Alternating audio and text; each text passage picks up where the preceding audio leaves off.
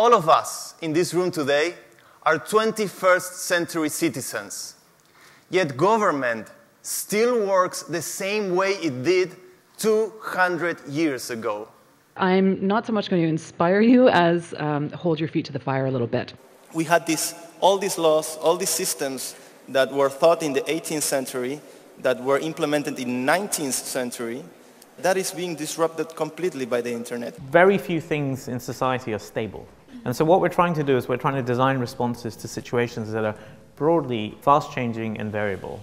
We are reinventing democracy for the 21st century. As information switches from being this top-down, curated, authoritative source to bottom-up, ubiquitous, and highly dynamic. In order for us to get the future that we want, people in general need to get involved in shaping the conversation about how we use our data. Things are emergent, so we're constantly seeing new things emerge that we cannot predict. As a result of that emergence, we tend to generate massive amounts of information about the societies that we're a part of. But what happens when we get more and more of our information from the lists that people generate and the data they keep about themselves?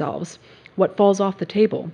We need to make politics more intelligent. The people that are profoundly impacted, that are really impacted by the situation, have to be part of designing a response.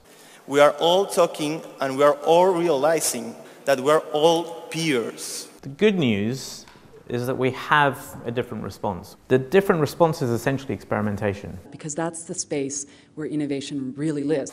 And because of the necessity of more parts of the population to engage and become part of a larger conversation that is really about the issues that matters to each one of us. It's basically trial and error.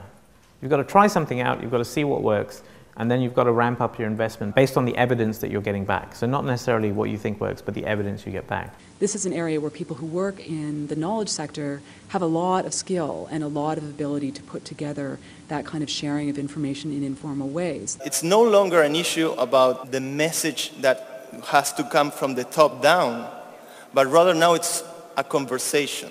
How can you help shape the public conversation about data? Listening is as important as talking. It's not just that there's information that's readily available, more information than we used to have. It's that information and knowledge has become radically social. You get to have your own voice, you get to have your own opinion, but you will have to deal always with the reactions of everyone else. There's lots and lots of evidence out there if you're trying to make a rational case for these sort of things working. So look for the evidence, I would say, and make the case. Thank you.